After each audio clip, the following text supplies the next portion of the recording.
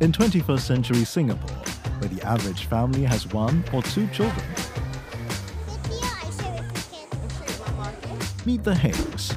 There's never a dull moment in this 9-person strong household. I got more sisters than my friend. I'm the biggest family in my class. And the Lims, where chaos reigns with 5 children approaching their teens.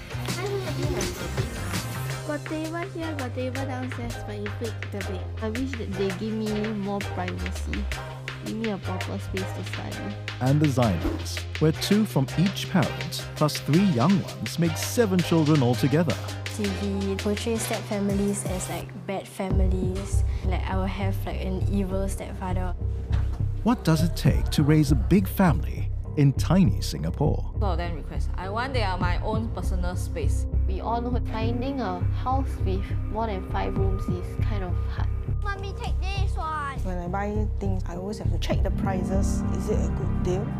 So this one $2 for everybody, right? Okay, so we take this bread, okay?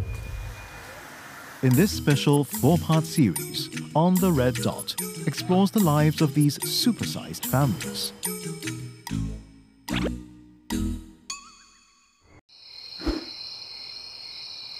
It's Saturday evening in the Lim household, and Father Nick is preparing dinner. He only does this once every few weeks. Brian, Lim, I'm coming for you. Faster. I don't eat this stuff. The staunch vegetarian is preparing a family favorite, braised chicken wings, for Nick's 5 children. Cooking this dish has become a ritual every time he returns from a business trip. When you come back, they are sure in back waiting for me. This one you still might have some sort of culture there. At least you must first night with a dinner with me first. And after that, what you want to go, you go. See, Poppy? Brochure, please, come here. Nick is among 200,000 other Singaporeans who work overseas in Malaysia, Indonesia, Vietnam, and China. He goes overseas almost every week and tries to come back over the weekends to see the kids. 我在国外的时候，通常是晚上的时候，他们就会打过来，或者我打回来。通常他们只会问我几时回来。通常我会给他一个日期，但是偶尔可能最后有事情也是可能会发生的，这很难讲的。老鼠、猴子。Recently, Nick's overseas workload has been increasing, and his children are growing impatient with his absence, especially 16-year-old Crystal. He missed out on most of my siblings' birthday and they were very upset. I know that working is important, but then time is also very valuable. What you miss, you can't get it back. Sometimes I wish that he would be more fatherly, like he would actually be there.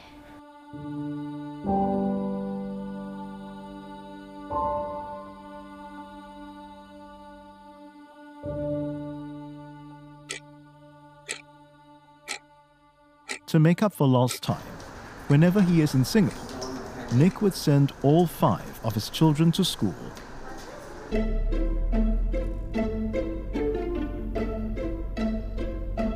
It is the only way the father of 5 can spend some time with his kids. Okay. Which one they make your friends? He's carrying that, but he doesn't like to talk. So most of the time, I'm the one doing all the talking with the kids. But he got his own ways to bond with the kids. But he showed him to care about fetching them, all this and that, yeah. She don't talk very long one. She talked to his friend like 2 hours. She talked to us like 5 minutes. Hello， 呀，那边怎样啊？对他们来讲，我会讲话的时间就是跟银行啊、跟做生意人讲话，就很会讲话。这样有可能是8亿咯。如果你跟我讲学校的东西，我真的是已经还给老师了。Nick's inability to bond and express himself well to his children is a concern. However, his biggest worry is his eldest daughter, Crystal. I think Crystal is the more headache because he is going older already. I think he more busy than my business. And their relationship has become increasingly awkward.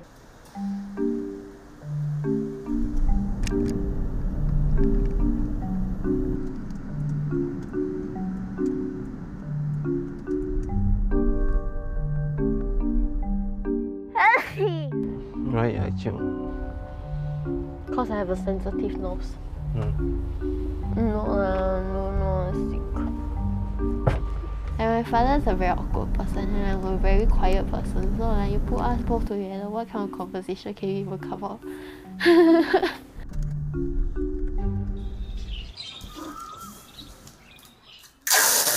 The Lims planned to move their family of 7 out of their cramped apartment last year. But their plan was derailed when Nick had to travel overseas for more work. Nick is always not around to help. I'm the one doing all. So it's very, very tiring for me. So when the thought of moving house again, I will faint. They promised us that we are moving for like months. And it's not like those promises were actually kept. I won't be surprised or excited. Until you get me to the actual house already, then maybe I'll get excited, yeah. Despite strained relations with his children and missed deadlines for a new family home, Nick still believes working overseas is worth it. For me, family is important, but income also very important. 每个人都想可以说在这边做工，但是外面的市场比新加坡的市场大很多。你要更好的未来，就走出去。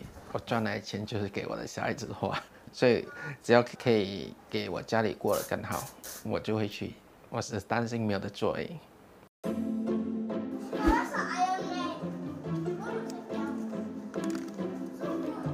Over at the Heng household, siblings Ariel, Hannah, and Raphael are fighting over their favorite toy.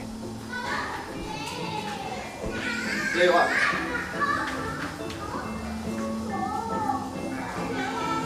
Hey, Philip, you come here. You all play how long already? How long before that? Yeah, stand up it. Stand up it already? No. Can I have a play yet? The Hengs have 7 children. To save costs, the younger children must share their toys. Let her go play first though. I bet that quarrel over the...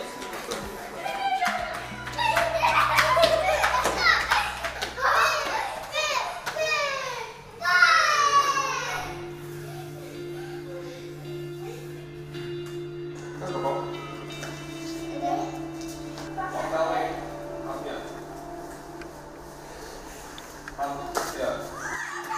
8-year-old Raphael is the only boy of the lot.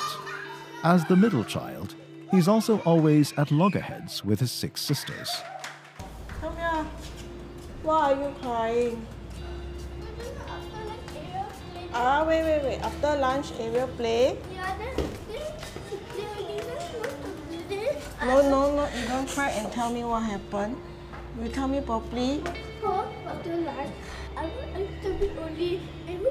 No, you didn't have a lot. Okay, never mind. You had 2 times. Never mind. I said quiet. Tomorrow you ride the skate scooter more.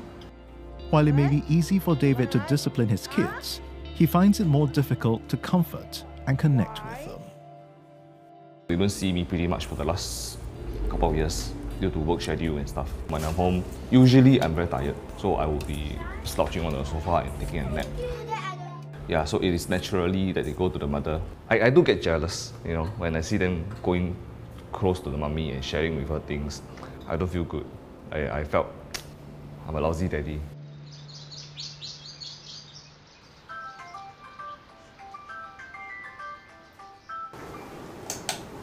Okay, Ariel, Rafael, wake up already.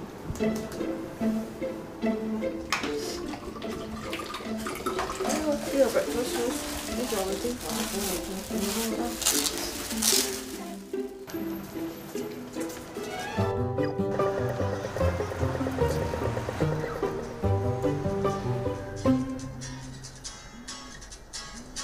For the last decade, David has worked in social services.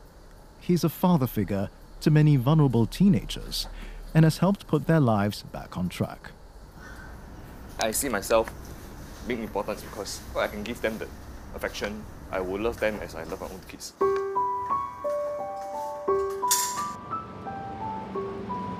But David's irregular working hours means he's rarely at home when the children are awake.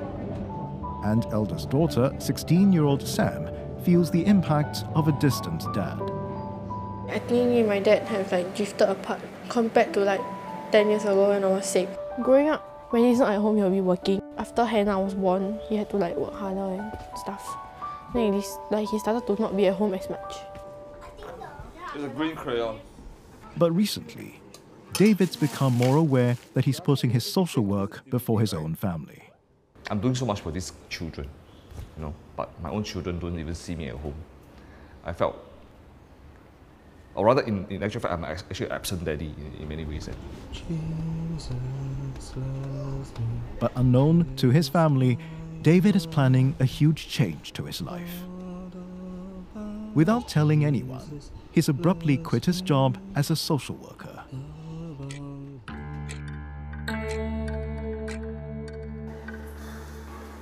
I'll be tendering my resignation end of the month because I find that the shift for this work doesn't give me the time to be at home for the kids, to be with the kids.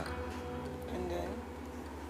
We'll be setting our own company to try for 3 months first. If it doesn't work, then I will apply for a regular job. But I have also got offers to do freelance job for somebody else. But I decided that to leave paid employment to start my own so that I can have more control over my time. I worry about payment for the house and then the children education. I think it is rather a hard topic to talk to him. The only way to pick out the situation we're in now, one way is through business.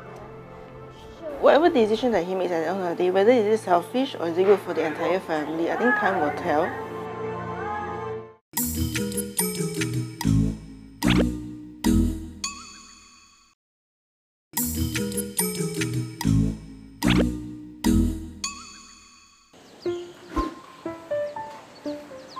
This is Zainal's second marriage. He's a dad to 3 young children, plus 2 teenage stepdaughters. Zainal also has 2 teenage sons from his first marriage. Zainal's wife, Siti Saleha, is the family's main breadwinner. She works as a senior patient associate at a local hospital. Hi, good morning, sir. Are you here for the blood taking or the seeing doctor? Taking blood and also seeing the doctor. On a normal day, I would work around 8 hours, 9 hours. I will need to work on Saturday, Sunday as well, or even on public holidays. So on the normal days when I'm working, my husband is the one who actually helps to cook for the children. Actually, I don't care whatever people want to say about me being a house husband. Only I care is that what my wife thinks about me, that's all. Zainal used to work as a prison officer, but for the last 2 years, he's been a house husband. And his recent efforts have not gone unnoticed. Even though I'm not close to my stepdad, I really appreciate all of the things that he has been doing at home. He's a really helpful person. In a family, it's usually the husband who's working and then the mother who's at home doing the house chores. But in this case, it's the opposite, and I really respect him for that. But not everything is rosy at home. The household income has been slashed by half since Zainal quit his job as a prison officer. The family now depends solely on Saleha's income. Saleha spends about $200 per month on marketing for the family. Sometimes that is not enough. Huh? Chicken. Fish first. Chicken lah. We chose Geylang Serai Market because it's cheaper compared to the one at our neighborhood. Bolehlah satu. Like for example, you can get chicken 3 for $10, which you couldn't get at any of the supermarket here. And 10 eggs, you can get that for $1. Different. This one got 10, the one 15. How much? 180 for one packet, 3 packet, $5. Don't buy too much lah. Buy two packet. We were hoping that the marketing can stretch up to a month, but sometimes it does not because the kids sometimes eat more than what they should. You know, sometimes we cook our favorite dish, so they want to have another round. With the family budget reaching breaking point, Zainal knows he must start looking for alternative work.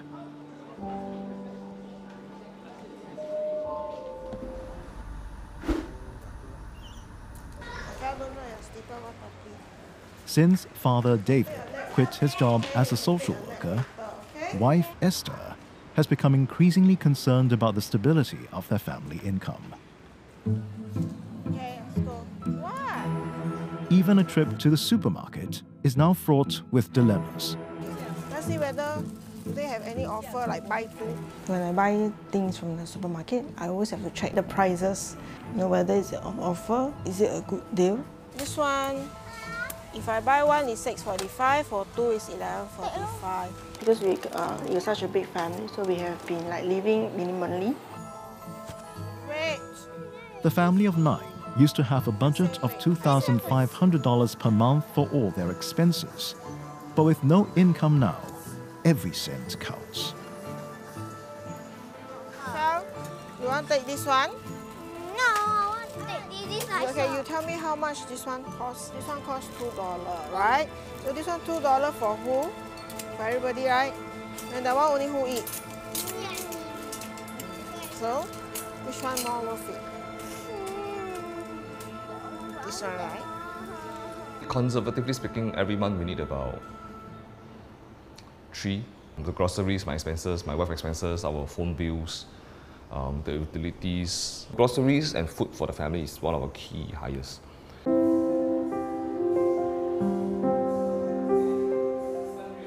Since quitting his full-time job, David has taken up part-time work.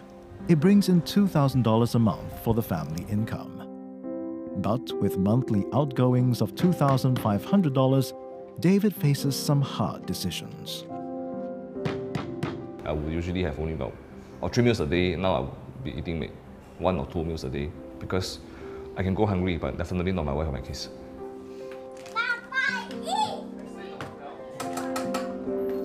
David quit his job for more flexibility, and he wants to set up his own teaching company. But not everything is going as planned. Currently, I have still 0 sign-ups, but I've been talking to a few organizations, so hopefully by June holidays, I would have my first batch of maybe 5 to 10 students per week. The worst that can happen is for me to go back to paid employment with a much lesser income. I'm hoping and I'm trying my very best not to let that happen.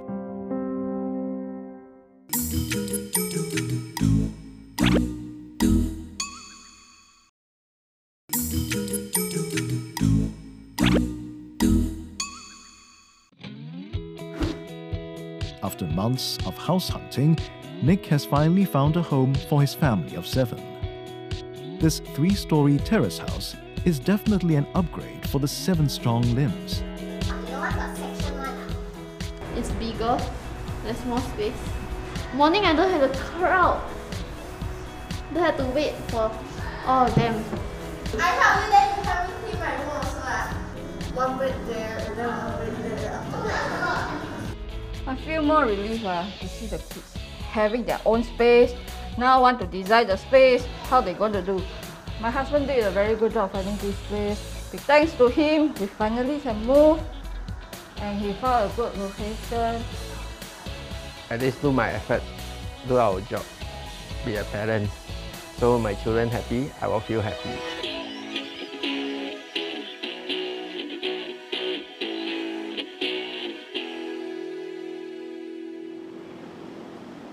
In the Zainal household, money has been tight since Dad Zainal left his job 2 years ago.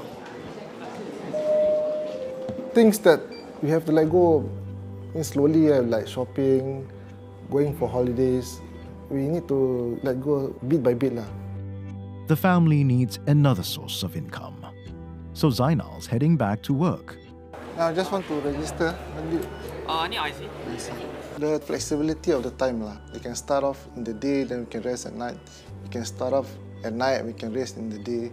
So that makes a better option for me. Zainal is working the graveyard shift, driving from 10 p.m. and ending at 6 a.m. I prefer to drive at night. In the day, I'll be very busy with my children and my wife, to send them to school, to send my wife to work, to do the household chores.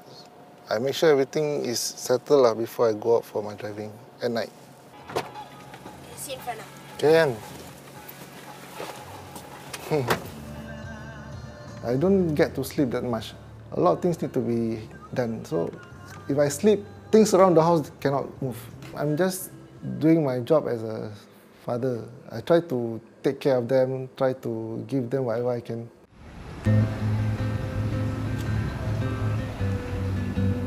Zainal strives to be a good dad, but for some family members, it's still a work in progress. His stepdaughters, Izati, were only 6 and Iza, 4, when Zainal married their mum. We are in our teenage years now, so I guess it's a bit weird and awkward for us. So we're like more quite distant from him, from my stepdad. I try to bridge my relationship with my 2 stepdaughters so that I can be more close to them like their own father. But it makes me feel like whatever good I do to them, it doesn't have any effect on them because they will still look for their own father instead of me. So I consider myself as a shadow in their life, shadow of their own father.